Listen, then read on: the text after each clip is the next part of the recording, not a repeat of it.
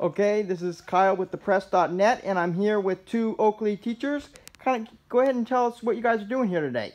Hi, I'm Gina Minder-Maldonado. I teach second grade at Oakley School, and I'm also the tech coordinator. And this is... I'm Christina Whitmire. I'm the district ed tech teacher on special assignment.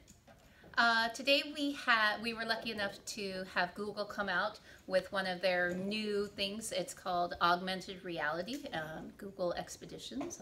And yeah, our students got to experience that. In fact, every student in our district is going to have this experience, and they'll be able to see tornadoes and hurricanes, the earth and sun from different views and angles, above, below, cross sections. So they're excited to see new things right here in their classroom.